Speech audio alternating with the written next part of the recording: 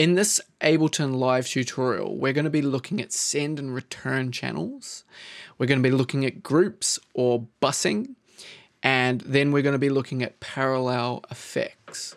So the first thing that we'll look at is the send and the return effect channels.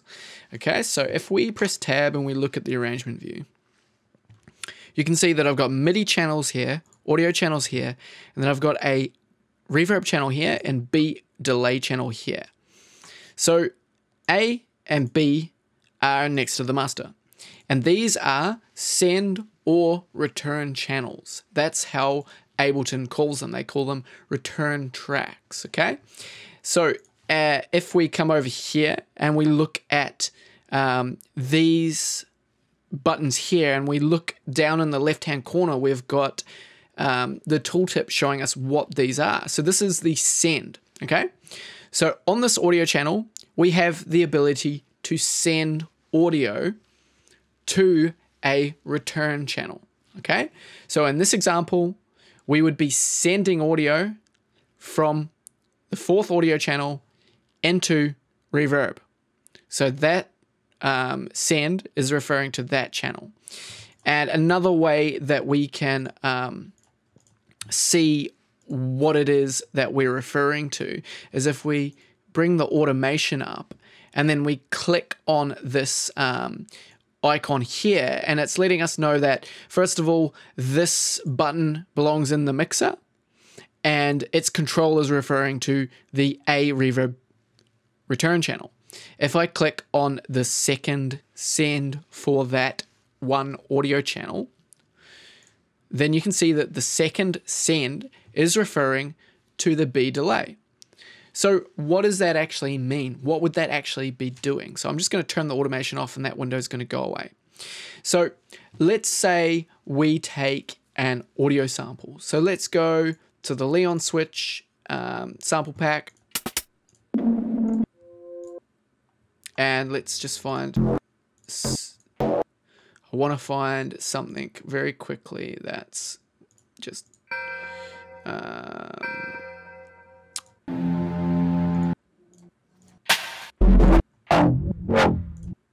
sometimes insane. Okay, that'll be fine. It's sometimes insane. So I'm going to drop it on the start here. I'm going to click on it. I'm just going to press Z. Why is that not working? Because I had the computer keyboard turned on. So I press Z just to full screen that, okay? And I'm just going to go Control L to loop it, right? So I've got that sometimes insane audio sample looping around. And at the moment, the way that the channels inside of Ableton are working is this audio is coming into the channel, and then it's going from this channel into the master channel. And at the master channel, it would be added together with all of these other audio channels, right? That's what we would call summing. So they are digitally summed together, added together, and then they come out the master channel. So that's relatively simple. Just basically goes straight from here, down to the master, out to the speakers. But if we start introducing if we start sending audio to a return channel, what we're doing is we're still sending this audio exactly as it is, straight to the master, but we're also taking a copy of that audio and we're sending it to this second channel, the reverb channel. Or I could send it to both the channels. I could send this audio to as many return channels as I would be able to load into Ableton. So if I start pulling this up, you'll see that it goes all the way to 0 decibels and all the way down to negative infinity. So I can send a certain amount of this audio between 0 and negative infinity. I can send that into the reverb channel to be affected by whatever's on that reverb channel.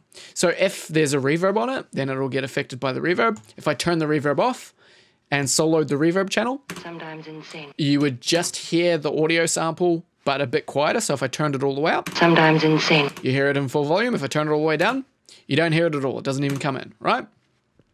So it's sending simply a copy onto this channel, and it just so happens that Ableton automatically loads in a reverb for the send. So what we can do is we can turn the reverb on, We could put it on high quality, and we could send all of the audio into that reverb, and we could solo it and just listen to what it sounds like. Sometimes insane. Okay, so we're getting a completely wet signal feeding into the master. So the way that this is working is, if I unsolo it, I've got one copy of the audio going straight to the master, and that's clean. It doesn't have any effects on it. It just comes out straight as it sounds. Then I'm sending 100% of that signal to the reverb send, and on that reverb send, 100% of that signal is then getting affected by this reverb because it's set to 100%. Here you can see the dry wet's 100%. So any audio that comes in here is going to get affected completely by this reverb. And when we're using return channels, that's typically what you'd want to do if you're using a reverb or a delay. You would pick the ratio here.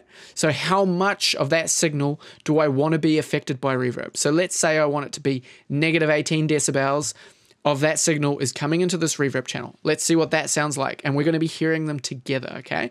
So Sometimes insane. okay, cool. What if we put it up to, say, -10? Sometimes insane. Cool. So you're hearing quite a bit of reverb on that. And we can get that balance to how we like. So why is this relevant? Why would you send audio from one channel to another to be affected? So let me give you another example.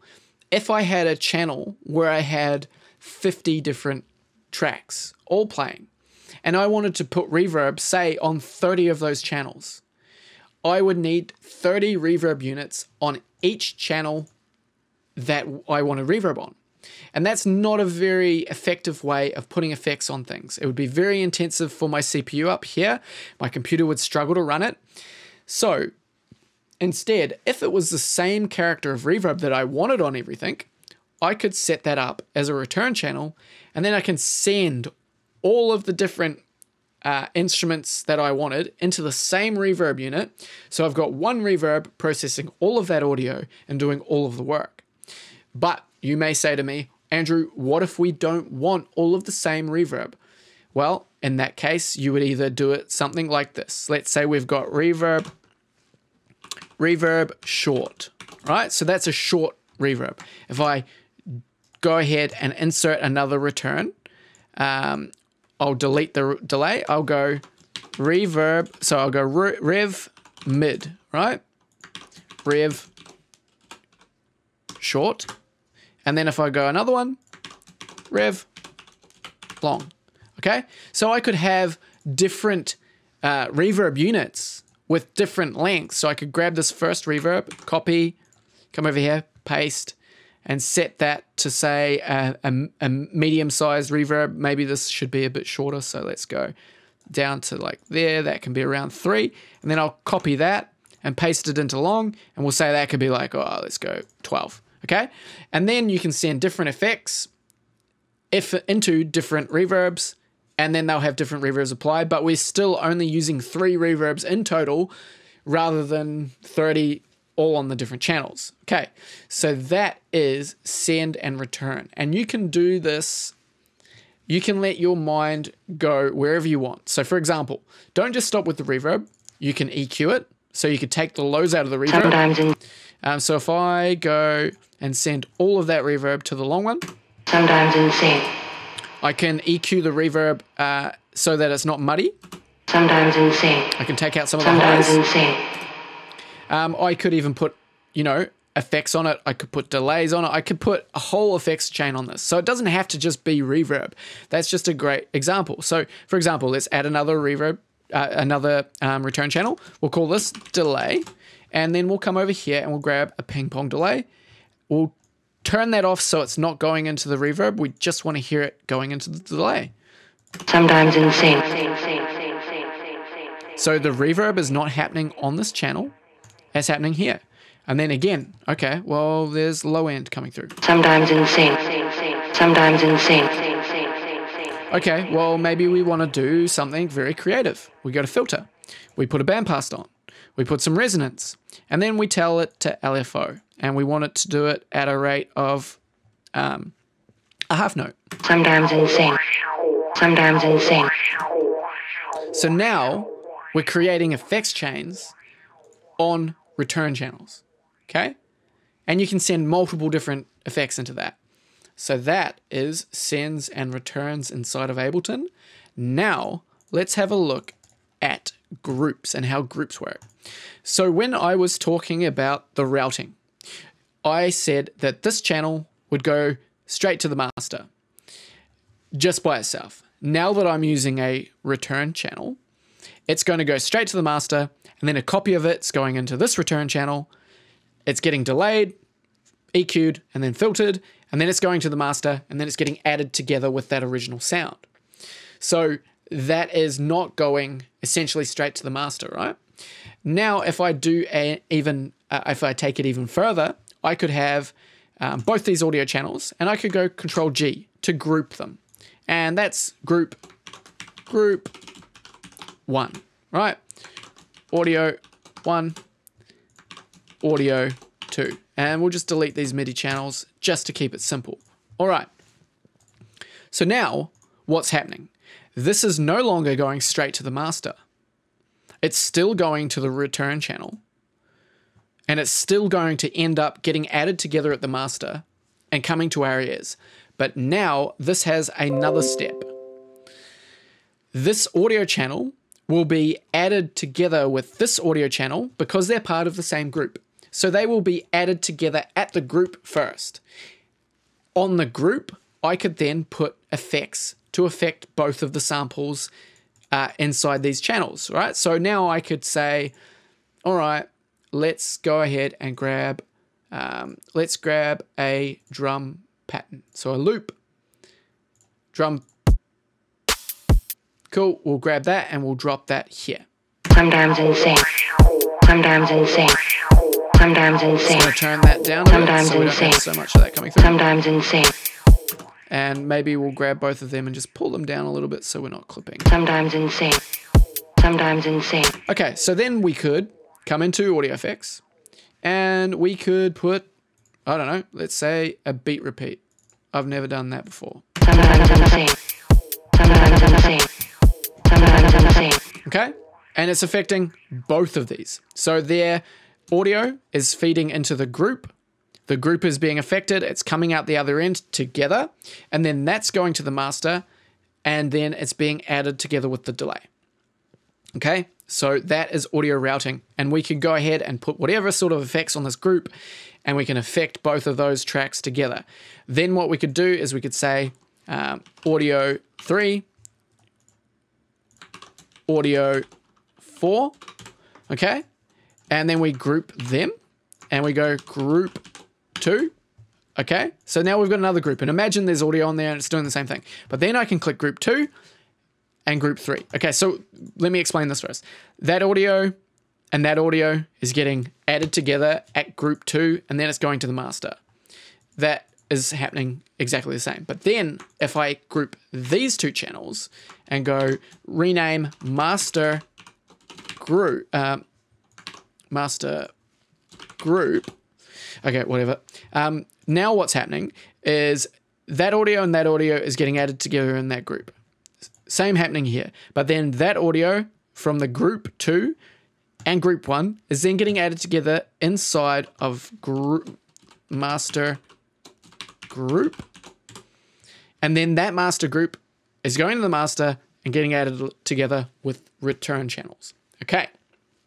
So now you understand grouping and busing inside of Ableton and how it works. Groups within groups, grouping, and how the audio chains work. So one final thing that I'm going to show you is even more meta than that. So let's come back over to this sample. Sometimes insane. Okay, I'm just going to, for the sake of this, I'm going to turn the beat repeat off, and I'm not going to let it go to that send channel anymore. I just want that audio by itself. Sometimes insane. I've got it soloed. Sometimes insane. So I'm just going to hear that. Sometimes insane. I'm going to grab an audio effect rack. I'm going to drop it on top of that vocal. I'm going to open up the chain selector. So at the moment, there's not a chain in there. So if I press play, Sometimes insane. audio comes in here, it comes out here. Nothing happens, right? I right click here, create a chain. I press spacebar. Sometimes insane. Exactly the same thing, right? Except now I can see there's a chain and I could kill the volume and I could stop it coming out the end. Or I could pan it, I could turn it off, I could solo it, etc., right? So what happens if I go and I add another chain? Now what I've done is I've got copy 1 of the audio. Now I've made a second copy of the audio. And if I press spacebar, and so if I turn that copy off and play it. Sometimes insane. Turn that copy on and play it. Sometimes insane. It's louder, right? Because it's exactly the same and they're adding together. No worries. So what I'm showing you here is a way where you can do parallel processing of the sound inside the audio track itself, okay? So we could grab a frequency shifter and we could drop it on copy 2. We could push it up like so. Sometimes insane. Sometimes insane. Sometimes insane. Sometimes insane. Sometimes insane.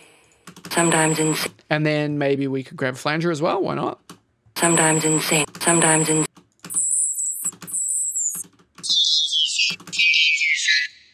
Sometimes insane. Sometimes insane.